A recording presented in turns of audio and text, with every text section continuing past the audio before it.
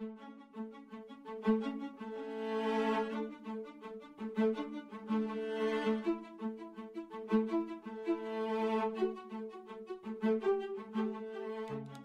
to ReSounding, a podcast exploring the power of the arts in advocacy and in action. We talk with artists and activists, taking a deep dive into questions surrounding the causes of displacement, the strength and the vulnerability of people on the move, and the potential of the arts to shine a light on social injustice and impact people's lives for the better.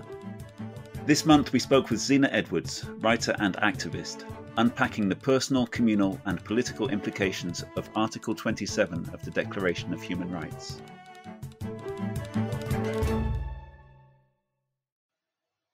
So it's my pleasure today to welcome Zena Edwards to our podcast and to this event on June 20th. Zena, it's really a pleasure to have you with us. Thanks very much for agreeing to this and giving your time so that we can hear from you. Thank you for inviting me. I'm very interested in the work, very interested. So we're recording today for the ReSounding podcast of Art 27 and for the event on June 20th, which is co-hosted by Art 27 and Musicians Without Borders. I'd love as a starting point to discuss that very thing, the Article 27 that Art 27 is based on. Everyone has the right freely to participate in the cultural life of the community, to enjoy the arts and to share in scientific advancement and its benefits. Everyone has the right to the protection of the moral and material interests resulting from any scientific, literary or artistic production of which he is the author. It's a hell of an article. It is. It really is. And I think from a cultural producer's perspective, which is what I believe artists to be, we are the producers of culture, and also for my personal manifesto of being public servants, in that we provide culture. We serve the community through our crafts. You know, I believe that there's a saying, there's a quote, and I really, it's gone around. You know, when there's a quote that's gone around so much that we're never sure who the source is. But there's a quote that says, "Creativity is the immune system of the mind," and that was I learned that quote from a youth project that I was working on about in 2010, and it really resonated with me. And I just thought, yes, you know, like creativity is on art is something that is provides us with well-being, because it helps us to see ourselves, it helps us to process the world, it helps us to process some of the difficult things in the world. And there are so many different access points to the art that we create. So if you think about an article that protects the artists, the ones who are making the art, and B, it ring fences space in our lives, in our existence, where we are able to consume, let's say imbibe of, be nourished by creativity and art. Because I think it is so much a part of our mental health and well-being, is being able to enjoy art, to explore ourselves, explore who we are, express ourselves, express our identities, express our voices, express our humanity, because people have been making art since time immemorial. You know, there's cave paintings on the wall, people have been making art, people have been dancing, people have been using their voice, expressing themselves through song, whether it has words to it or it didn't have words to it, you know, however many tens and hundreds of thousands of years ago that humans began, you know, we've always needed to express ourselves.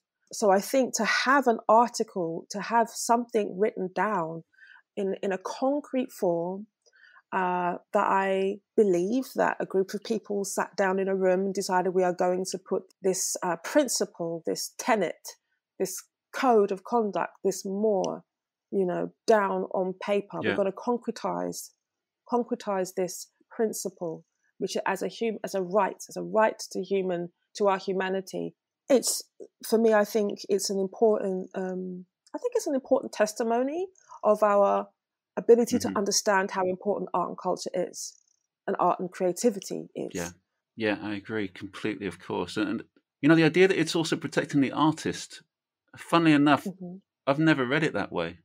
But you're right, of course. I always think of this as this kind of abstract process that people have the right to culture, as if culture is just going to happen. But there's and that's the obstacle. People can't access it. But of course, it's also about, as you say, cultural producers, people that create culture. Even then, I'm opening up that bigger question of how culture is viewed within this statement, which always draws my attention. Participate in the cultural life of the community. As I say that, I'm a bit confused by it. How do you interpret that? Well, I think we can have lots of conversations about like what is culture. Culture is created through the need to feel like you belong somewhere, that you see yourself reflected somewhere through other people. It's something that you do collectively. Culture doesn't just happen. Culture is a collective act, I think. The creation of it. I mean, I made some notes here. It's belonging, it's alignment, it's representation, expression. The connection and the creation of culture is the manifestation of a collective life experience. And a lot of that will be informed by the land that you live on. So if you think about culture, it's reflected through nature. Our connection to the earth is a massive inspiration, I think, for humans. But obviously there's a tricky area which I think we, as a species, we beautifully navigate. If you have a culture that comes from the land that you live on, for example, and then that land becomes colonized, and that land becomes oppressed, and the people on the land are oppressed, and things like erasure happens, erasing of people's culture as a power tool. So let's talk about in the Caribbean, people who were brought there through the history of chattel enslavement.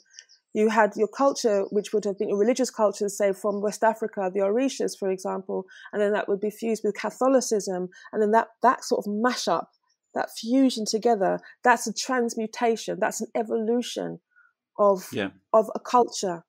But ultimately, it's still about expressing, it's still about belonging, it's still about seeing yourself in the world, having value, So I think culture itself is a shifting thing, but because it's so closely linked to our identity, who we believe ourselves to be, and who we believe ourselves to be reflected by other people, then I think protecting the people who make that work, because they end up being on the front lines. If you're on the front lines of a revolution, but you're singing, or you're writing poetry, or if you're drumming, for example, the slaves were not allowed to drum. So we have to understand that the power of culture, the power of art communicates our human spirit. It communicates our tenacity and our resilience. And just moving this into the space of looking at people with refugee status, seeing art that's made for people who are in those precarious positions. I have done this kind of work. It's such a profound experience. You have to really humble yourself because you're seeing right before your eyes something being created. I did a lot of work with collaging with some people because English wasn't their first language. Sometimes the things they were talking about was so traumatic you couldn't ask them to speak it. But if you give people newspapers or magazines and say, and a pair of scissors and some glue and paper, tell your story through your eyes, through visuals. And the doors that it opened up, I mean, it really opened people's hearts, and they didn't feel as though they were just a statistic or a case study, but they felt seen. Just continuing from that idea of linking to refugees, we were talking on Refugee Day, of course. Yeah. Migration and culture are obviously very interesting concepts to think of together. That it brings us to ideas of kind of politicization of culture pretty quickly. That whose culture, who gets to control what culture is. The idea that if people arrive in a new country, that integration becomes a big word, I think, and then cultural integration becomes very dangerous and political and about power. Instantly, it's instantly a power equation. I mean, it's so important what you're saying, because I think there are a lot of, just going to speak frankly, there was this was in 2014, there was a show called Exhibit B by a South African artist called Brett Bailey that came to the UK, was invited by the Barbican to put on his piece called The Human Zoo. Theatrically, it was an interesting concept, but he wasn't really looking at the climate, or the Barbican weren't taking into consideration the climate of the moment. It was when Mike Brown had been shot. There was a whole thing where Tamir Rice, a young 12-year-old boy, had been shot by the police. So it was one of the rise of the Black Lives Matter. I think it was the first wave actually of Black Lives Matter, really. And the Barbican decided to put on this piece called Human Zoo, which was where it was making the black body in all its brutalized forms throughout colonial history as a spectacle based on, in Europe, there used to be these things called the human zoos. For black people were brought over from Africa and actually put in zoo settings for people to gawp at and point at, and they would be fed. You could feed them as if you were feeding, an animal in the zoo. And he wanted to kind of make very beautiful, because it was that the theatrical setting was very beautiful, but you can't make beautiful the terrorization of a colonial experience if it's happening to you. You can't make that beautiful. So he chose to contemporize or bring it up to date by theatricalizing the death and murder of Jimmy Mabenga, who was being deported. And he was murdered by tape being wrapped around his face. They stuffed, I think, a sock in his mouth and put loads and loads of tape around his face, and he suffocated and died on a plane that was taking him back to his country. And I just thought, you can't have this very brutal piece of theatre in this climate. And there was a whole campaign called Boycott the Human Zoo, which I decided as an artist to side with that side of the campaign, where there was a lot of people, because it became a massive national conversation about who has the power to platform what work, what kind of artwork. There was a lot of division, and the whole of the cultural sector, the arts sector, were having massive conversations about this. Brett Bailey was in the middle of this, loving the attention. But the point of the matter is that the Barbican had the power to put this event on, and decided that regardless of people who were saying this is our ancestors are being put on a platform of where they were terrorized, and we don't agree with this. But as an artist, I chose to side with the Boycott in the Human Zoo, knowing that I may never work again because it was such a public platform, knowing that I might not get booked because there were so many arts institutions who were saying this is censorship. And I'm like, whose censorship? We're being censored by being told that this is a piece that we feel is offensive. We get censored every single day when we make applications for funding, for example, and we don't get it, but we see our white artist counterparts getting funded for all sorts of different stuff. We get censored when we're told that what you're producing isn't quality, when actually we don't have opportunities to fail, which is where we learn, right? The creative process is you have to make mistakes. You have to make mistakes. So if we don't have opportunities to fail so that we become better at our craft, that is censorship. So, and then there's privileged censorship, where it's just like, well, because my name looks foreign, we're not going to put this through as somebody who can get applications for some kind of bursary or something like that. So I'm just saying that there's so many obstacles us as artists have to go through, when we're particularly artists of colour. So this is where culture becomes politicised.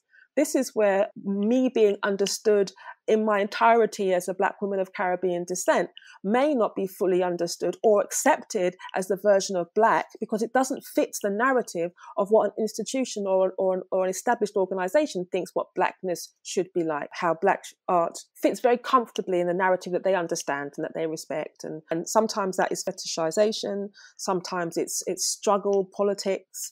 That's very sexy to see people like angry and struggling, Black power, that kind of stuff. Or sometimes it's trauma politics, like seeing us in trauma all the time, talking about our trauma. I just want to maybe talk about how I enjoy flowers. If Wordsworth can write decades of talking about nature, then why can't I? Why can't that be considered valuable art? I have a right to beauty as well. I think it's Theaster Gates, who is a visual artist, who said, that beauty is a right. Beauty is also a right.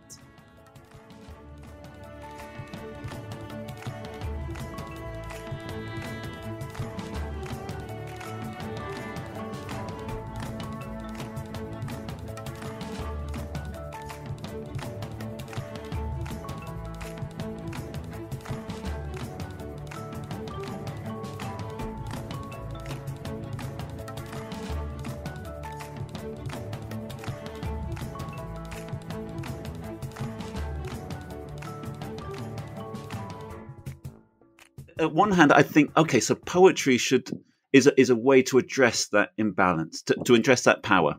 It's a strong voice. It's a strong form of expression. And we're talking about artists as activists, but at the same time, we're talking about this the whole structure of the art world putting an obstacle in the way of that. So it's also art as a display of power at the same time. It's not only art as activism; it's coming up against power within the cultural world, within performance spaces. Because why wouldn't it, when that's the structure which underlies everything else? Why would cultural life and artistic life be different? Exactly. Because it all stems from the same injustice. It all stems from the same structures and the same systems of power. Exactly. It's imperialism at the end of the day. It's the whole concept of empire, who has the prestige language, the prestige art, how art can get relegated to sort of this community noise. And so it's for the community, it's class. There's a massive part in this. I think that's the one thing that we really have to pay attention to, is that we're not just, when we talk about diversity, we must include class, but class mustn't trump things like race or disability or non-binary gender identification. It mustn't trump that, because I find a lot of the time that class becomes a tool to overshadow or to trump everything else. But if I think of a culture in England, the word culture often is thrown as a kind of badge of class. Someone is cultured. Yeah, interesting, yeah. Culture is about the Royal Opera House. Culture is about classical music. It's about a certain kind of poetry even. Yeah. But our understanding of culture at the beginning was something so much more broad than that. It's about how different forms of interaction happen between people. Yeah. Obviously, for everyone is hugely informed by their heritage. It's informed by our upbringing and the place we were raised and the music that surrounded us, the kind of food that we ate as children, the kind of family life we had. Yeah. Did we grow up just with family very far away, or did we grow up with family really around us? Yeah. How did we talk to our neighbours? How did we think of the land that we owned? Mm-hmm. Very different ideas of culture. We think of participate in the cultural life of the community. It's such a wide understanding of that we're coming up with. I think the interesting part of this as well is to freely participate. Yeah. To freely participate in anything is to be able to feel yourself being in your entirety. Just the term human being, to actually just be, it's a very rich thing to meditate on. I think we live in such you are what you produce. That's that whole kind of capitalist drive. You are what you produce. You are what you own. You are your stuff. You are your reputation. It's just not true. I remember having a very profound moment with my cat one time. Like, I was just watching him, just lying in a sunbeam, licking himself. I'm like, gosh, you're not even sitting there trying to cat. You're just catting. do you know what I mean? And that's what we need to do. When we're free, we're just being in our essence. We're just existing and being in our essence.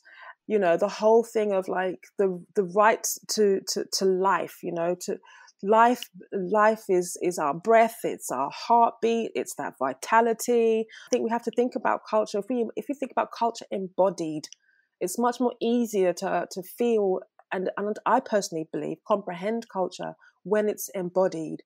So I think to freely participate in the cultural life. Again, if I feel connected to my tribe, my people, whether that's my family or my wider community, because we all know a dance move together and we can express it freely in a space, that's what you call strengthening, if you like, a synaptic connection. If you imagine us like in a web or like a brain, it's strengthening that synaptic connection. And creating sparks for new things to be innovated. That's freedom. Yeah. The freedom to innovate, the freedom to create, the freedom to envisage, the freedom to imagine. I remember talking to a guy, he'd lived in England for 20 years, I think, came from Eastern Europe. And he said when he first arrived in England, one of the things that most blew his mind was that when he turned the radio on, everything was in English. Every song that was played was English. And where he'd grown up, you turn the radio on and you hear music from everywhere. And if a song's good, then it's good. And there was this kind of argument in England, well, people won't understand it. People won't understand the words. And he knew very personally that he understood a lot from music that he didn't understand the words from. That wasn't a reason. Exactly. There was something else that communicated. But to him, that then became, okay, this is actually also a statement of what's valuable. That attitude that music should be in the English language on radio is also saying this is what's important. This is the valuable culture. Sure. Anything else is marginal. Exactly. And it becomes quite literally marginal. It becomes, on, I don't know, BBC Radio 22 or something, whatever number that non-English language music goes on to, Yeah. which at the end of the day is communicating something and representing something. And for anyone who perhaps falls outside of that, or their tastes or their cultural interest or heritage falls outside of that, there's a big part which becomes not so accessible. Yeah, I mean, it's interesting what you're saying. Because when you come from a marginalized group and you do only have access to a lot of mainstream media, you're constantly looking for yourself. If we're talking about your identity being defined via culture, partly being defined via culture, and you're constantly looking, where am I? Where's my culture? Where is it? Oh, it's in the little back room in the cupboards on, like you said, BBC 22. That's where you are. It's how do you value self, Yeah. And especially if you are third, fourth, fifth generation of a migrant community, being born here. But I think what I really appreciate about technology, because part of the article does talk about and is sharing scientific advancements. So we're talking about the tech, right? Yep. So we're talking about the digital world. We're talking about technology, having access to technology. What people are doing on social media, what this new generation are doing on social media, like making these like 30-second stories, these 30-second films, and knowing that it's only in this square space. It's incredible innovation, But again, that's what I'm saying. This is where creativity and art and innovation just collide and make something beautiful happen. I have a manifesto. My core manifesto is I'm in the business of narratives and storytelling that counter violent dehumanization, that builds community. My medium for this rehumanization is the arts as a space for dialogue, for envisioning, reimagining, and focus. So as long as I'm constantly thinking about how is this space facilitating me to counter dehumanization, where we're not just product, when I'm encouraging young people, as in mentoring them, I'm very aware that when they come into the space, they come from a generation where they're constantly very visible because of social media. Their whole lives are on social media. Their whole lives are waiting, unfortunately, tapping into that fragile part of the human psyche for approval from how many likes and how many followers you've got.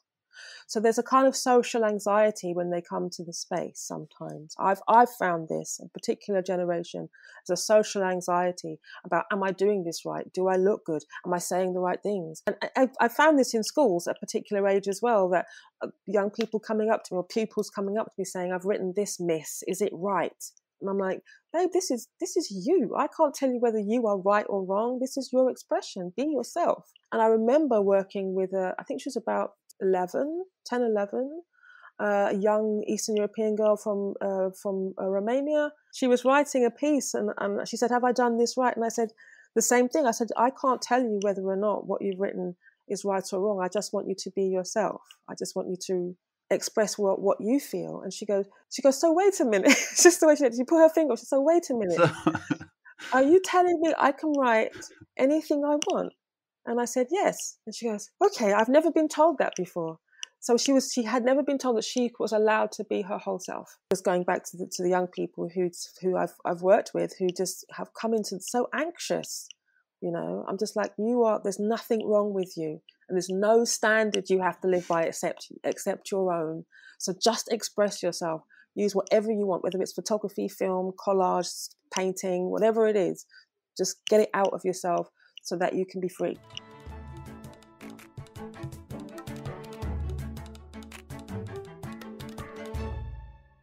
Can we talk about your own work as a I don't know the term that you like, a poet, activist? I mean, I struggle myself. I realise that people need, for marketing copies purposes, they need a nice little tidy title and box to put me in. But I don't know.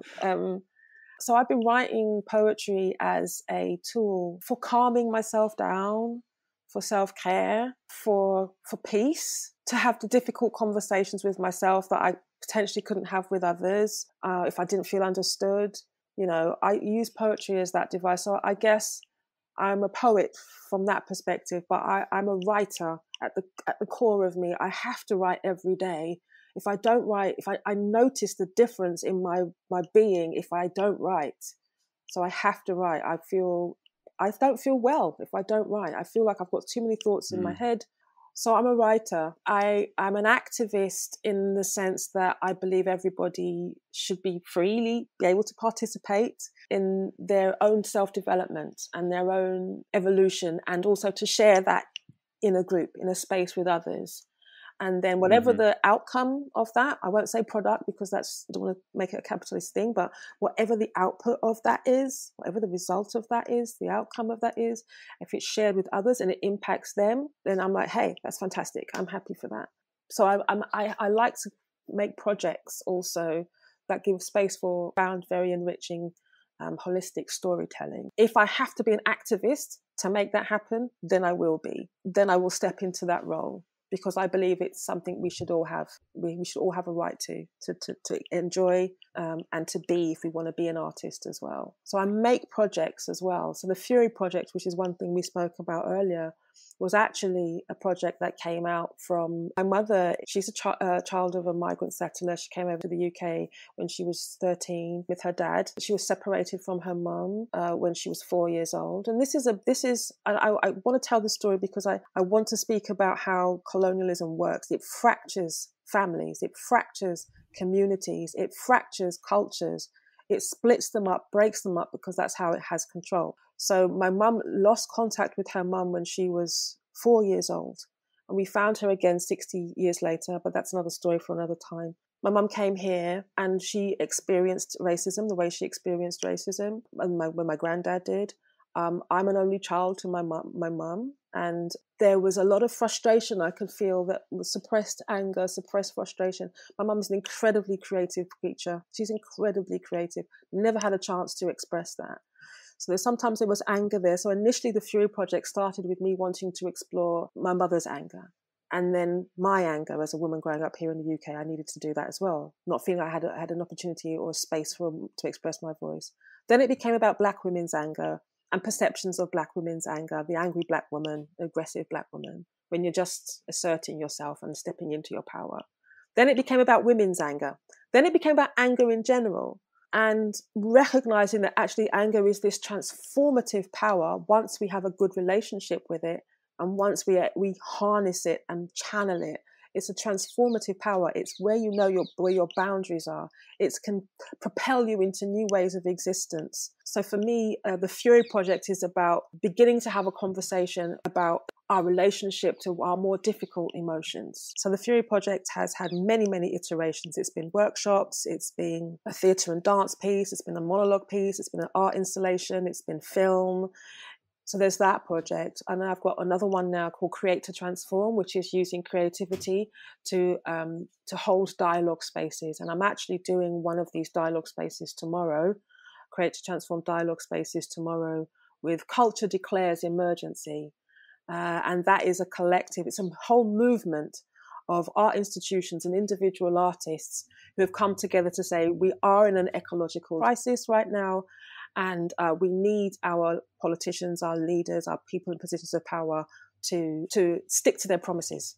But what I'm doing with Culture Declares Emergency is something called The Offer, called From the Roots to the Frontline, which is looking at how the climate and environmental justice movement needs to look at its anti-racist, institutional anti-racism, and in its diversification, how it diversifies and listens to marginalized voices. You know, that's another project that I created. So if I'm going to talk about myself as a project maker or activist, I have to mobilize where I feel people can make work, express themselves, be creatives, and I will push my way and make that space for people to be able to do that. So that's how I fall into the activism work. I'm going to quote you quoting someone else. You assign it to Serena Solanke. And you talk about movements. You say any movement moving forwards must move at the speed of trust. Mm-hmm. And when I hear you talking there, you're talking about building justice within movements, building equality and justice within movements. Mm-hmm. But that's not a given. That often, even within movements, there's a certain way you're meant to look and talk and a certain way you're meant to speak. I think that's something that goes out as a challenge to every organization and every movement that exists. And everyone certainly listening to this, I think that's a challenge to us all to acknowledge when maybe that equality doesn't exist within a movement. So people often talk about, oh, we're going to make these shifts and we're going to have to sit in the uncomfortable conversations and then we're going to make this new policy or this new manifesto or this new grand statement and we're going to stick it on our website and we've done it. No, that's not the way it works. But if you make a commitment to say, you know what, if I want to see the world change, I'm happy to make a shift and a change within myself, then there's conversations that can be had, whether it's by using art as a device for that, or to have people from marginalized groups come in and speak with you about your policy, put people into leadership positions who know what it's like to be living on the front lines, to be living in the margins, and the survival and thriving strategies. You will listen to those and know that they are going to counter, they're going to conflict with the last 400 years of how you do things, which is about production, it's about extractivism, it's about control, it's about censorship. You have to shift all of that, those kind of bureaucratic ways of working.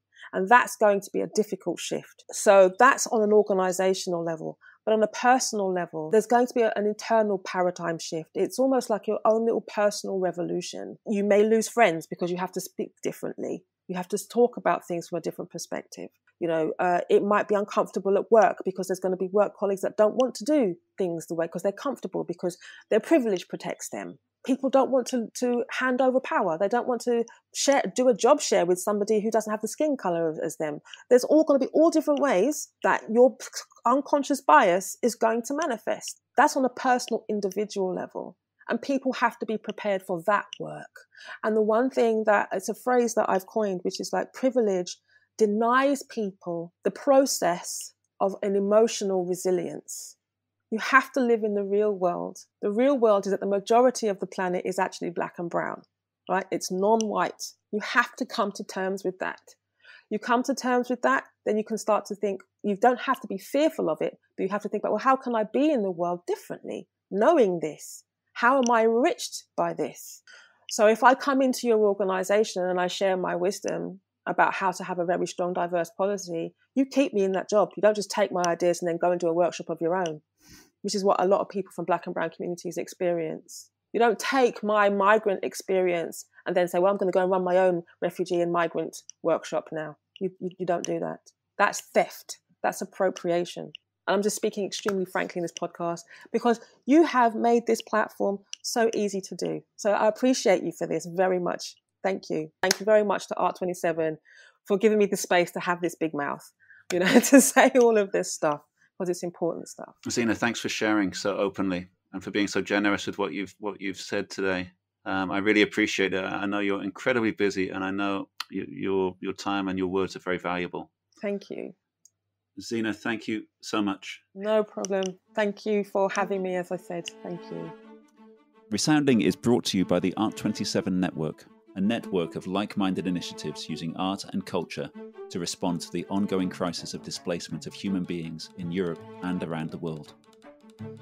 To find out more and to join our growing network, you can visit our website, art27.art, or follow us on Facebook at art27. This podcast was produced and edited by Ed Holland.